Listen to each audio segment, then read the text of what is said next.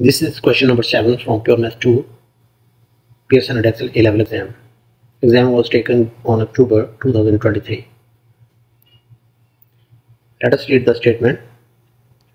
Figure 2 shows a sketch of the circle C with center X. The coordinates are 4 and 3, -3.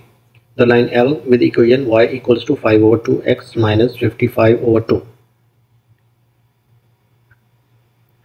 Given that L is the tangent to C at the point N, show that an equation for the straight line passing through x and N is 2x plus 5y plus 7. Look at the diagram. We need to find the equation of the line that is passing through x and N. So it is the radius actually, okay, the point is given. We need to find the gradient of line xn. Fortunately, gradient of line L, this is the line L that is passing through N and it is a tangent line, and this is the gradient for that line, 5/2. We know that the equation of the line is given as mx plus c, okay, so m is the gradient. So gradient of line y is 5/2, and we know that this xn is perpendicular to this line. It is perpendicular to this line. So if you remember the rule, if two lines are perpendicular, like if the slope of this line is m and slope of this line is m1, the product of these two lines is always equals to -1. Okay. Gradient of this line m1 is given, that is 5/2. If you remember, let's say m1 is 5/2. Okay, if you want to find m, we will take negative of 1 over m1. So it is reciprocal of this line. Okay, so m will be equals to -1 over 5/2. You can take the reciprocal directly. So we can say the line xn has the gradient -2/5. Hopefully you understand how to get the gradient of line xn. This is the gradient of line xn. Gradient of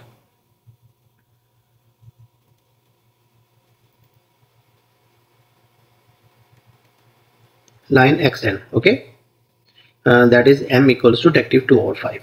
So like this you can find, if two lines are perpendicular, the product of their gradients is always -1, and we can find the gradient of other line by taking the negative of reciprocal of the other slope. Okay, this is the rule. By using this formula, we can find the gradient of one line, and other line gradient will be -2/5. Now we have gradient of -2/5, and we want to find the equation of line that is passing through x and n. For this part, for first part, we have gradient of xn. I told you the way how to find the gradient. You can show that working here in this space. Okay, gradient of xn, it is equals to m, and m equals to negative,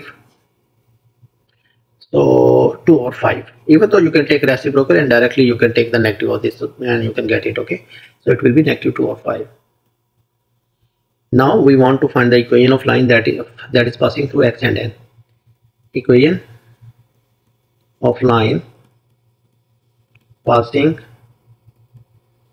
through x. We have fortunately coordinates for x that are 4 and -3. Okay, we can write over here 4 and -3.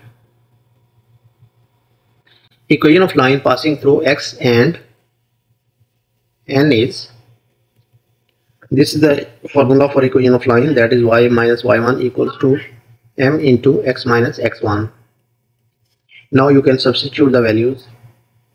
Y1, this is y1, -3. Okay, so -3 and this negative will make it plus, so it will be +3, and here you can write as -2/5, and into x minus x1 is 4.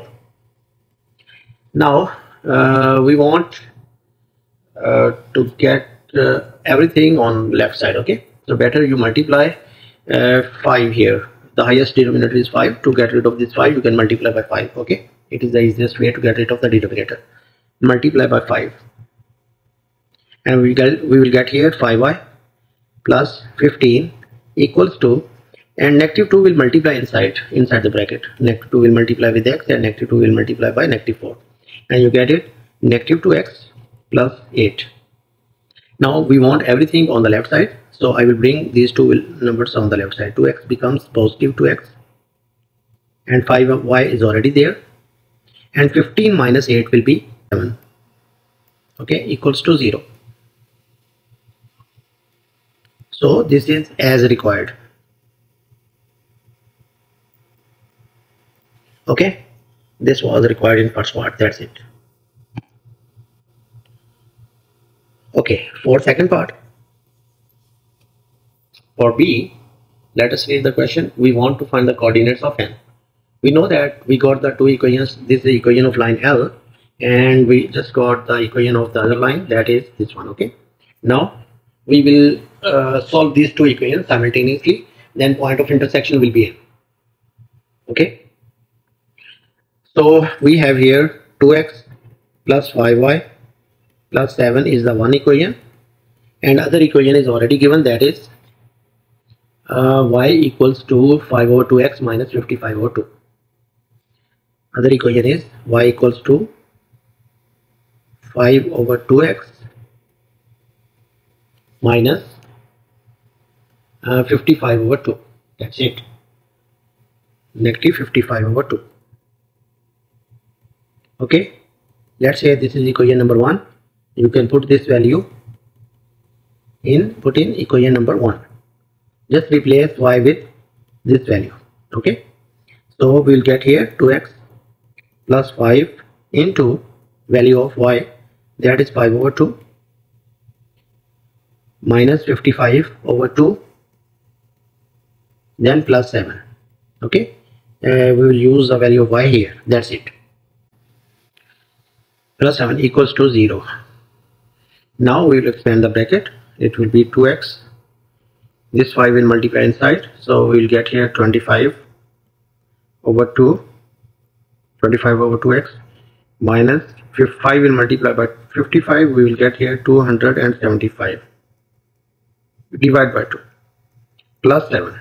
Okay, the easiest way to get rid of the denominator, just multiply by 2. Okay, it is the easiest way to solve it. Multiply by 2. So we will get here 4x. When you multiply 2 with this term, we will get 25x, and this 2 will be cancelled out, so it will be minus 275 and plus 14 equals to 0. Solve 4x and 25, that is 29x.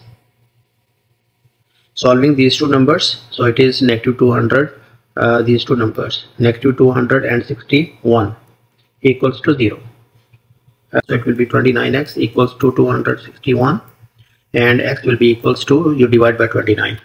261 divided by 29, you get answer 9. Okay, implies that we can get the value of y by substituting back this value to one of the equation. Best thing, substitute over here. Okay, it is more easier. 5 over 2 into 9 minus 55 over 2. Okay, so it will be 45. 45 minus 55 is minus 10, and by solving this, negative 10 divided by 2 is negative 5. Okay, for sure.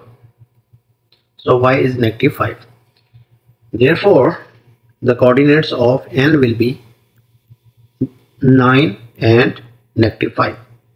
Second part, we need to find the equation of C, equation of circle. Let me write the formula for equation of circle. Equation of circle C is x minus a whole square plus y minus b whole square equals to r square. Here let me write the center. Actually center is a and b. Okay, and we already have the center here in the question. Okay, even though it is given here in the figure, it is 4 and negative 3. 4 and negative 3 is the center of the circle. Okay, so we have values of a and b, and now we need to find the radius. Radius will be the length of point, the center and the point N. We can find that length, radius, by using the distance formula.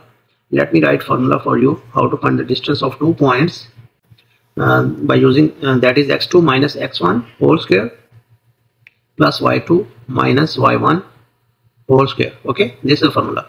Now we have 2 points, this and that. Okay, we can find the radius taking the square root of, then take the difference of these two, 9 minus 4 whole square, then plus y2 minus y1, so it will be -5, and this negative and formula minus negative will make it plus, so it will be plus 3 whole square. So 9 minus 4, 5 square is 25, 25 plus 4, 29. So it is the 29 here. Implies that we want to get the value of r square will be 29 only. Now substitute the values, therefore our required equation of the circle will be x minus a is 4, and plus y minus b, minus and minus, this minus makes plus, so plus 3 whole square is equals to 29. Therefore this is the required answer for second part, and question number 7 is done. This is all about question number 7.